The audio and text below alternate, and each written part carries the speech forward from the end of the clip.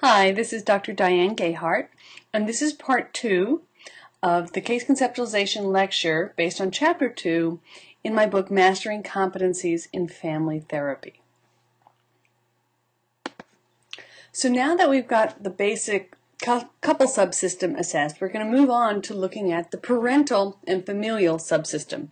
And so here you've got a choice between either assessing the family of procreation, so that's if you're seeing the client and assessing them and their children, or the family of origin, in which you're looking at your client in their relationship to their parent. And you should just pick the one that makes the most sense to assess for that particular client given their presenting problem. And as we go through this, we're going to kind of assess who is members of the parental subsystem and the various subsystems that might be important within the family. We're going to look at the hierarchical relationship between the parents and the children. We're going to look at the emotional bonds and boundaries between the parents and children. We will look at the interaction pattern, similar to what we did with the couple assessment. We'll look at triangles and coalition, and communication stances, again, similar to what we did with the couple. Now, when we start assessing the family subsystem, particularly the boundaries between parents and children, the first thing you want to think about is who is part of the parental subsystem. And the whole concept of subsystems really came most notably out of the structural therapy approach. And in this approach, it's really helpful. They make this helpful distinction between the parental subsystem and the couple subsystem. In most cases, the same two people are part of both systems. And so there's the couple, and often they are the parents for the child. So at some point, at least in the family life cycle, generally the couple and the parental subsystems are the same. And yet these are two subsystems that function differently. And so it is possible that within the couple subsystem, there's even one set of logic and boundaries and even communication patterns and interaction patterns, and that within the parental subsystem, it can be different. Nowadays, when you start thinking of parental subsystems, it's very possible that there are other people in the subsystem besides the two biological parents. There are often step-parents involved. There can be grandparents who are doing a significant amount of parenting. And you can also sometimes see older siblings part of the parental subsystem. Sometimes this is part of a cultural norm, and sometimes this is a problematic pattern. It just depends. So you want to step back, and when you are assessing the family and asking who is actually doing the parenting of the children in the system. Other subsystems that are important to identify are if there's sibling subsystems and how those might be working, if there are any issues within that, especially when there are a lot of maybe step siblings or half siblings. Actually, sibling subsystems can get more and more complicated, especially as family structures get more complicated. You might want to identify any special interest subsystems, such as gender or sports or music, because sometimes families end up organizing themselves around these special interest subsystems. Especially a lot of traditional families will have very gender stereotype roles. You know, the women do these things together and the men do these things together. So those are some of the things you want to think about when you start identifying just what are the important subsystems within the family. Another early thing to assess when looking at the family structure is the stage of the family life cycle. And so in theories such as strategic and structural, satir growth model, symbolic, experiential, these theories use the stage of family life to help conceptualize what is going on in the system. And generally, each stage is seen as needing a rebalancing of both the independence and interdependence within the system. So for example, as when kids are infants and young children, there's a lot of interdependence between the parents and the children. And as those kids move through preschool, school age, adolescence, and then launch into adulthood, that increasingly there is more independence on the part of the child and less interdependence, or a different way of looking at the interdependence within the family system. So there are several different variations on the family life cycle, and the one we're using here is first looking at the first stage is leaving home, so a young adult. Then they get married, which is a period of definitely rebalancing the balance of independence versus interdependence. Then looking at families with young children, families with adolescence, launching children, which often can actually have a boomerang effect. Oftentimes kids may go to college, then come home, may go off to college again, may come back again. So that's often that particular phase can go back and forth a few times. And then families in later life where the parents are older and needing care, often from their children.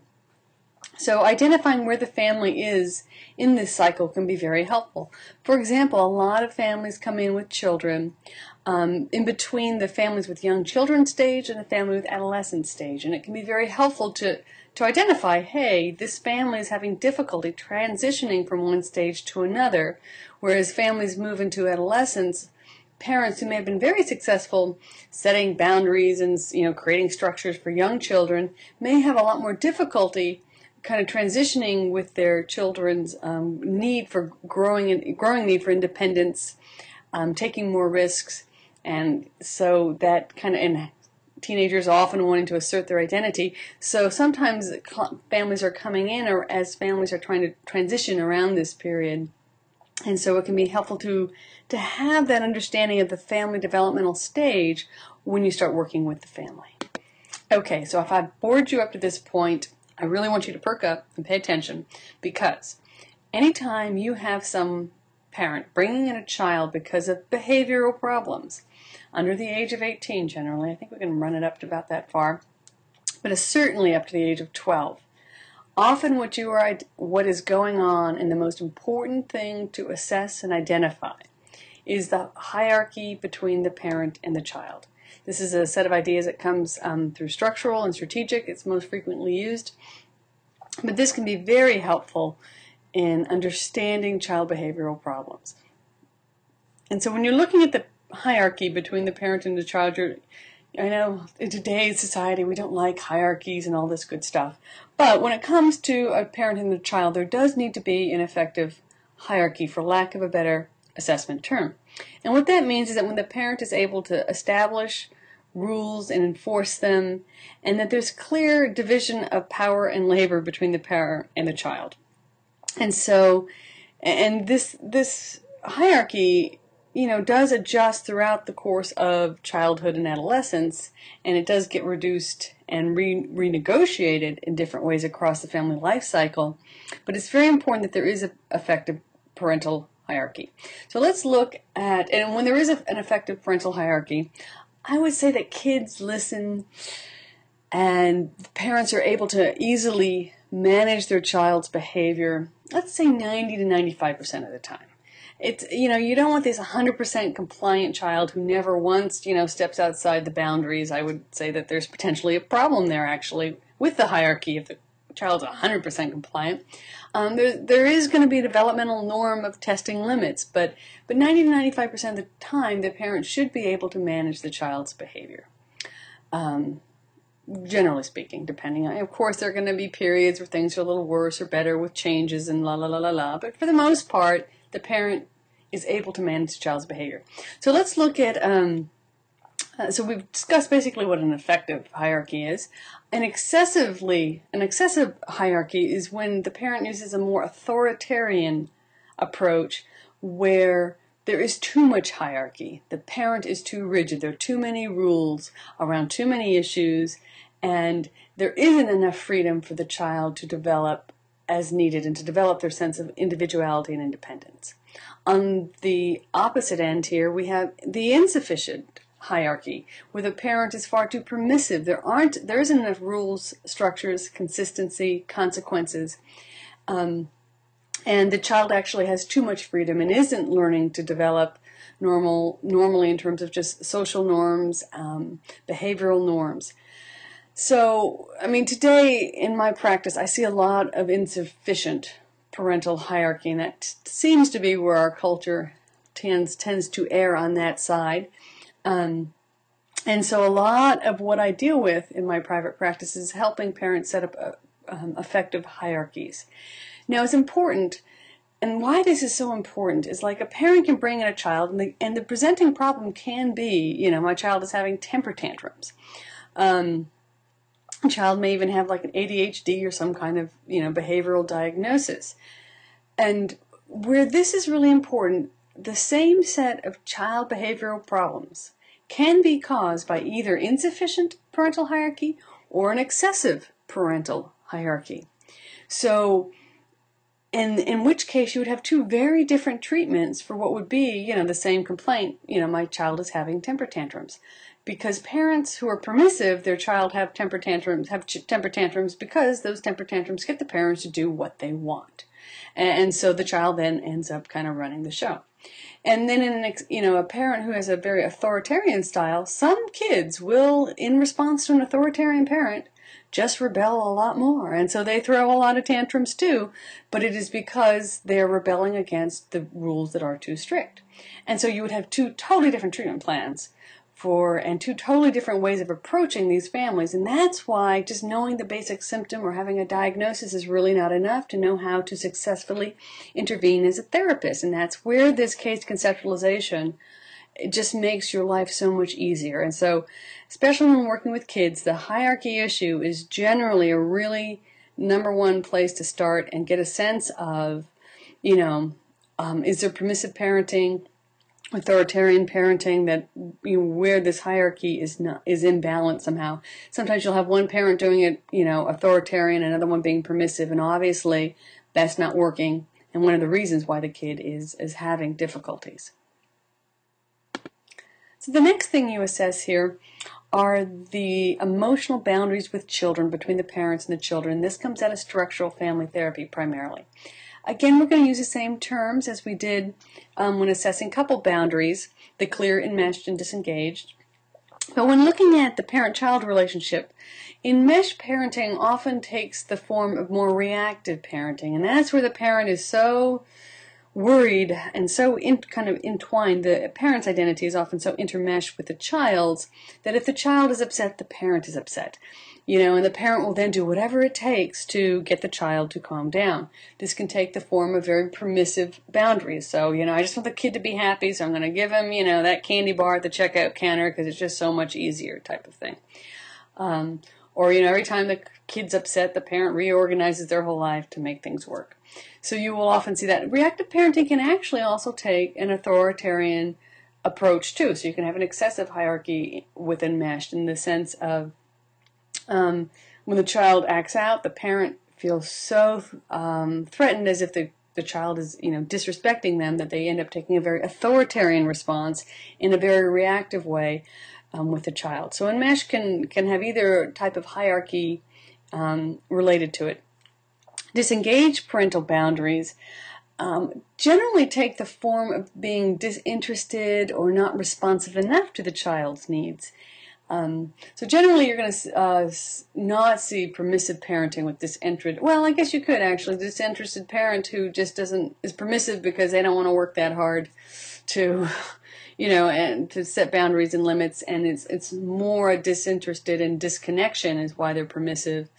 And the authoritarian disinterested parent is more the classic disengaged thing where they're just laying down rules. They're not really, don't want to hear from their kid. They're not worried about that. Dad has spoken, mom has spoken. This is how it is. And there is this real emotional distance from the child. So this is also very helpful to assess in terms of how each of the parents are connecting emotionally with their children. Now, the problem interaction cycle is assessed the same way with families as it is with parents. Of course, there's just usually more people involved, so it's a little more complex. And so you're looking at how A affects B, and B responds to C, and D, and how everyone's interacting. And again, what you're going to do is start with the description of when the problem starts to arise, the first behavioral description of that. Get behavioral descriptions of how each person is responding to the other, and keep going and keep going. Normally people just want to tell you the first half, he starts throwing a temper tantrum when I tell him to do his homework, and then I tell him to go to his room. You're not done hearing the end of the problem interaction sequence. Well, what does he do when he goes into his room? How is dad responding to this? When you get him out of the room, what happens then? And, how do you guys get back to normal? So keep asking those questions until everyone's hunky-dory again. They've returned to their family homeostasis and things are back to normal. So the next area to assess in this parental subsystem are triangles and coalitions. these are especially highlighted in the approaches of structural, strategic, and symbolic experiential. And so a triangle or a coalition are when two people are in a relationship. In order to stabilize the tension in their relationship, there's differences, tensions, difficulties, they draw in a third person. And some people will conceptualize a triangle as triangulating in a third thing, such as alcohol or work. But so there are two people who are in a relationship, and to stabilize their relationship, they're drawing in a third person. The most classic form of this is the cross-generational coalition, and where there's a parent who colludes with a child against the other parent. Now, this collusion is usually not conscious or intentional, although in divorcing families it becomes much more conscious and intentional. But oftentimes, the most classic form of cross-generational coalition is when a mother becomes emotionally much closer to her children than she does to her husband, who may be gone working long hours. And so she ends up over-investing and being on the side of the child, where the parental and couple boundaries are getting weaker and weaker, and there's more disengagement between the couple, and the mother becomes enmeshed with the kids. So that's the classic form of cross-generational coalition, one you frequently see. And a lot of people come to therapy nowadays around the issues of a divorce, where typically you will see triangulation, at least one triangle, if not two, three, or multiples. And often that is actually the number one thing to focus on with a divorcing family, is to interrupt the parents' attempts to get the children on their side against the other parent. And because that is the most destructive dynamic when families divorce. And so if there are triangles functioning in the family, it's very important that you, A, try to identify them through this case conceptualization, and B, interrupt those as soon as possible, because they can be very destructive to the functioning of the family system. It is also possible that other people can be easily triangulated into a family system: a friend, a grandparent, a coworker, a lover. All of these types of triangles can really wreak havoc with the functioning of the family system, because if a person has a dysfunctional triangle that's developed, they are using this outside person to stabilize the relationship without going back to the original person to make up and resolve their differences and work through things. And that's one of the forms that triangles take. So it's very important to make sure that triangles are identified and addressed. And again, in either step families and divorcing families, this is one of your primary areas for intervention. So finally, with the family assessment, you're going to look at the communication stances of all the different family members. The parents may or may not use the same stances they use in their marriage or partnership as they do with their children. Often they do, though. And you can look at how the kids often will be aligned with either one or the other parent's communication style. So it can be very interesting to look at the different communication styles within the family. So this next section of the assessment is where you develop the hypothesis. And this is kind of where you're going to be summing up a lot of what we've just been talking about and kind of picking out the most salient elements. Now, developing a hypothesis is one of the more difficult parts of this case conceptualization, because you're going to be pulling together the most important elements of what you've kind of assessed up to this point. And the basic concept behind a systemic hypothesis is that the symptom actually plays a role in maintaining family homeostasis. Even if the family doesn't like it, and they don't like the symptom itself, but it is kind of being used in some way to maintain the sense of family normalcy and balance. And so that is where there are several different ways to kind of work with this systemic hypothesis. And one of the ways it comes out of the MRI approach, and they're trying to use the client language and client metaphors to help develop some way of reframing the role of the symptom in maintaining the family structure. So, for example, if the family is into sports and sporting metaphors, the therapist might use this sports type metaphor to describe how the family is divided up into different teams, and that by doing this, it creates some kind of family sense of normalcy, and a back and forth and a give and take, and so they would frame it. And sometimes they even go so far as to say and if the family loses this sense of being on different teams, it might either create confusion or not so much a sense of belonging, and so we'd have to work on how to figure out how to deal with that. Another way of developing a systemic hypothesis is the Milan approach, and they use an approach that's called positive connotation. And what they did is they looked at whatever the symptom was, and they found some way to put a positive connotation and basically highlight the positive role that the symptom is playing in keeping the family stable. So a classic way to reframe using the positive connotation is to say that the child's symptom, whether it's temper tantrums or a physical symptom, is their way of keeping the parents kind of united on the same front, reducing the marital conflict, because whenever the child is in distress, the parents actually come together, work together to solve the child's, issues or whatever might be going on for the child. And so kind of reframing how the child is kind of the martyr in this case in terms of keeping the family together. So that's a classic positive connotation of the symptom in Milan therapy. The strategic therapists often use metaphors specifically of power and love. And as I went along, they ended up, especially Chloe Madonna's, ended up preferring the love metaphors in terms of reframing things as this is how someone is expressing love within the family. And so that these arguments that are going on back and forth is one way of expressing love, and then also maybe highlighting some of the power dynamics within that also. So different approaches came up with different ways of highlighting and developing a systemic hypothesis that's kind of looking at the role of the symptom in the family. The main thing you don't want to do with the systemic hypothesis is to blame one member of the family, because that is the opposite of the idea of the systemic hypothesis. The systemic hypothesis is never that, well, if dad was just less angry and less verbally abusive, the family would be fine. That is not a systemic hypothesis. That is a blaming hypothesis, and not looking at the role of how the father's anger is part of the systemic dance, and it's not highlighting how each person in the system is part of that dance. And so a lot of what you're doing with the systemic hypothesis is looking at the pattern of systemic interaction and helping the family come up with a way to language this dance that they have that's maintaining homeostasis. So some examples of typical types of hypotheses are that the child problem is serving to unite the couple and keep the couple on the same page and or distracted from their couple issues, and or giving them a focus to keep them from being bored with their own lives.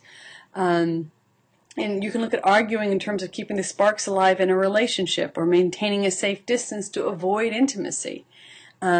Using depression to help to get power in a system. So, the fact is that oftentimes someone who might be depressed or having a physical ailment, they wield a unique sense of power in the system. And maybe you can frame it that, maybe the mother's depression is the only way she can get power in this system, take control of her life, because otherwise, her husband is trying to control too much of what she's doing. So this is where you can, these are some examples of how to use and develop a systemic hypothesis. And as you can imagine, it takes a lot of practice to get good at this. And the main thing to remember is that you want to try not to blame anyone, and to, in some way in your hypothesis, to characterize each person as doing either their best or to have some benevolent frame for each person, especially if you're going to try to deliver this directly to the family. In this next section is the intergenerational patterns section, and here you will identify information you may have gotten from doing a genogram. We'll talk about that in just a minute, but identifying any history within the family, within a 3 or 4 generation pattern of substance or alcohol abuse, sexual, physical, or emotional abuse within the various family systems, looking at the parent-child relationship patterns, because oftentimes parent-child relationship dynamics, either authoritarian or distant or over-enmeshed or over-involved, you will often see these going across different generations.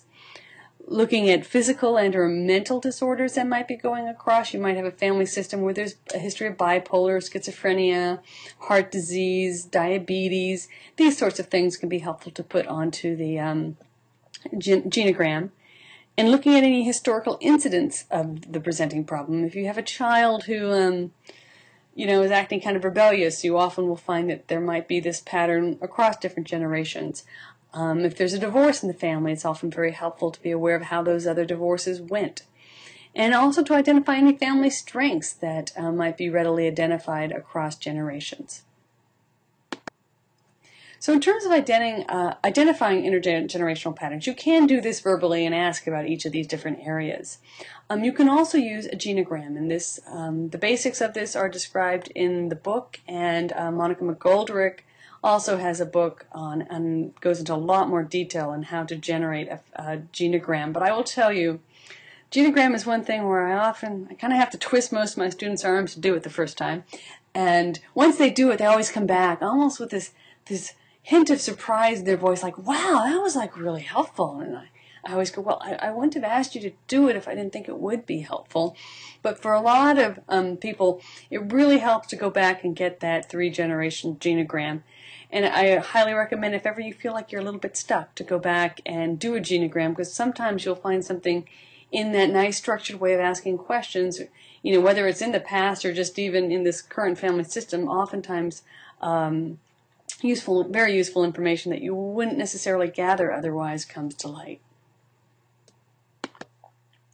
Now in this next section, we're going to assess both previous solutions that did work and that didn't work. And here we kind of cross over from more traditional systemic therapies into postmodern therapies. In terms of assessing what did not work, this comes out of the MRI approach. And they like to assess, what have clients been trying to do to solve the problem, and why have these attempts been failing? And is there a common pattern in terms of these various failed attempts to solve the problem? And so in MRI work, they would work at doing a 180 shift.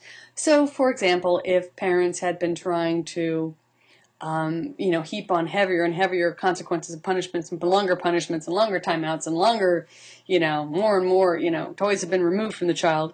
If that was not working, they would try a 180 shift and to see if, a different approach that might maybe be more emotionally in tune, rather than focusing on the consequences and heavy punishment, might be more effective with the child. Alternatively, it's helpful to ask about what has been working, what does work. And this comes out of solution-focused and narrative therapies. And oftentimes, kind of like assessing strengths, this is a bit tougher because clients are often less aware of when their problems are less of a problem, because they're actually here to talk about the problem, and they often don't notice when it's not a problem, and sometimes even when it's less of a problem. And so in narrative, they kind of frame this as unique outcomes. So when could the problem have arisen, and this, instead of having the problem, they had this unique outcome of a positive ending. And oftentimes I find the best way to assess this is to ask for, when is the problem less of a problem? When is it less severe, less noticeable? And that oftentimes gets a better response from people, because it's hard to notice when the problem is not a problem. But sometimes people will be very clear and aware of when it could have been a problem and it wasn't, or if there are very clear certain circumstances, like this problem only happens with the mother, it never happens with the father. And that piece of information obviously is very helpful and telling in and of itself.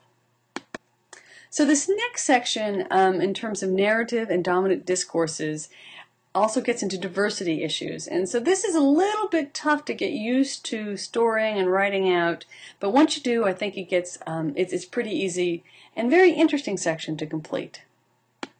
So in this section, you're going to start by assessing dominant discourses in which the problem is embedded. And this comes out of narrative and collaborative therapies.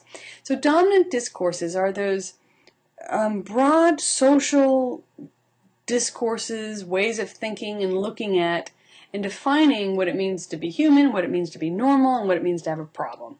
And so these often very much quickly come into informing our sense of having a problem, A, and then who we are because of that problem. And so here you want to start looking at kind of breaking this down, because we're all embedded in multiple social discourses about who we are as people and what our problems are and how they fit into the world. So you want to start by looking at some of the cultural, ethnic, socioeconomic, and religious discourses that are informing the person in terms of what their problem is or is not, what they should be doing, what they shouldn't be doing, what is their value as a person. And so every client should have something to put onto this line in terms of just looking at who they are in the social economic structures in which they live, and the cultural structures in which they live, and how this is affecting their sense of identity and or their understanding of the problem. Next, you want to look at the gender and sexual orientation issues. And this is an interesting one because oftentimes people are like, oh, there are no gender issues, there's no sexual orientation issues. I mean, there is always a gender issue. Gender is always informing how we see ourselves. And so this is a very interesting one, because I think once you do a few assessments and you begin noticing this element, you will see how oftentimes many of the problems are very closely related to gender stereotype norms. So you want to spend some time thinking about how the problem and gender roles are affecting both the individual, the couple, and the family, because gender is very much at the heart of couple-family issues. And then finally, you want to look at any broader contextual discourses, family discourses, community discourses. You know, for example, kids who are at a school, that is such a powerful context that very much informs who they are, how parents see themselves, whether they see themselves as good enough parents or not, and looking at the families. So these family discourses, kind of, you can get these out of your genogram or intergenerational family assessment also, but most families have very strong ideas about who we are, when we have problems, who we should be, who we shouldn't be. And so those are also are very important when people are coming into therapy, dealing with a problem, to look at what their family is saying about the problem specifically and who they are more generally. And oftentimes people live in communities, religious communities often have a lot of both social politics and then also religious beliefs about who we should be, what our problems are, what they mean. And so taking that time to step back and look at the problem and the identity of people and how people are assessing themselves and assessing their value as a human being through these various social discourses and lenses in ways of looking at what's going on in their lives. Now, this next section is often tricky the first few times you do it because it's a little bit foreign to think of things this way. But again, drawing on the narrative and collaborative approaches, one of the questions that they ask in these therapy models is, how is this problem informing the person's identity and their sense of who they are? How does a problem inform how significant others are seeing themselves? And so looking at the effect that the problem has on that person's identity, and how others are seeing them because of this. And so looking at the effect can be very, very telling, because oftentimes, a parent may, be struggling with a child's behavior and feeling like a failure as a parent, or feeling like they're not as good, or, by having depression, it makes them feel like they're broken. And, I've had people who have been diagnosed with like bipolar, who feel like they have this incurable disease that makes them disabled for the rest of their lives. And so people can have the effects of problems can have very powerful effects on people's identities. And so there's always something to write here, because being in a position where you need to go seek professional help for a problem always affects the identity in usually very significant ways. In this last section here on local discourses, that's a person's personal truth. So what is the client's story or view of the problem? What are the local or personal truths that are most evident in maintaining the problem and or may serve as a resource for solving the problem? So in this section, you're going to be writing a lot about what's going on subjectively for the client in terms of what they believe about what's going on in their life. So in this final phase here, we're going to be creating a genogram.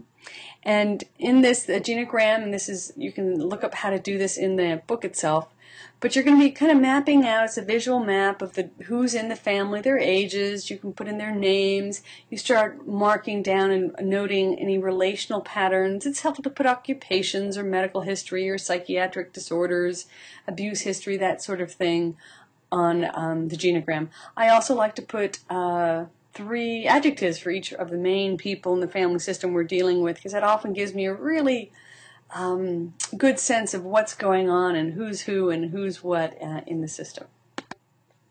And a genogram you're going to be creating on usually a separate piece of paper. I highly recommend you use a pencil, not a pen. I end up erasing quite a bit. And after you do a few, you'll learn some of the strategies of how to kind of lay it out so that you can fit everyone on. But it's a very useful thing to do, and as I mentioned before, oftentimes you get information from a genogram more quickly and more easily because it is so structured. So it's often a very useful tool in your first few years, especially of doing therapy. Now in this last section here, you're going to be getting the client perspective, and that's areas of agreement and disagreement and how you plan to work with the client based on their perspective. Now in most cases, you will be discussing some of these key findings through your case conceptualization with your client in a language that they understand that's useful to them. And it's going to vary, and you will work with your supervisor to see what and how you will be discussing with the client. But when you do so, it's very important to reflect on areas of disagreement and agreement, either when you discuss it directly, or generally you can get a sense of what the client is also thinking and where they may agree or disagree with what you've been discussing. And so it's important that you think about this and try to remain open and flexible and correctable if there are areas of disagreement, because your case conceptualization is just one description of what's going on that may be useful to help you guide your treatment. And if you're finding that things aren't going the way you hoped and things aren't working quite the way you liked, it might mean that you need to go back and revisit this document and be open. And one of the first places to look at is, where was the client really in disagreement with you, and maybe you need to listen a little closer to that. Now that said, though, once you have completed this case conceptualization, I know you're very tired at this point, and it's taken a bit of time. Like I said, this is not something to cram the night before it's due. It will take 10 to 20 hours to do your first assessment. It's a pretty involved document, but you have this nice broad description of your clients. And when you're done, I highly encourage you to go back and identify 2 or 3 key dynamics that really you think are contributing the most or the most salient in your treatment. And I challenge you to actually work with that a little bit, and I bet you'll see how many of these are interconnected and interrelated. For example, if you notice that there was a permissive parenting style and mesh boundaries, I'm betting that the problem interaction pattern is going to be one where the child is going to maybe throw a temper tantrum and the parent's going to cave in. They go back to homeostasis, something along. So those 3 things clearly, and I bet you the parent's a placater. There you go. So we got 4 of them, all, very closely interrelated and interlinked together. And what you can do at this point is to identify maybe which one of those 4 assessment ways of describing what's going on is the most useful to you to kind of keep as an anchor and a focus for treatment. And so you can see how by working on any 4 of those, you will be affecting all the others. And so hopefully if you have a good case conceptualization, you will see that many of these parts are very interrelated, and that by working on 2 or 3 of these, you are going to resolve most of the other ones. So anyway, you have now completed really the most difficult part of beginning your clinical paperwork for working with your clients, and hopefully you feel much more secure and confident in understanding what's going on, and I believe it'll be much easier to move forward both in treatment and with the rest of your documentation. I hope you enjoyed this lecture and found it helpful.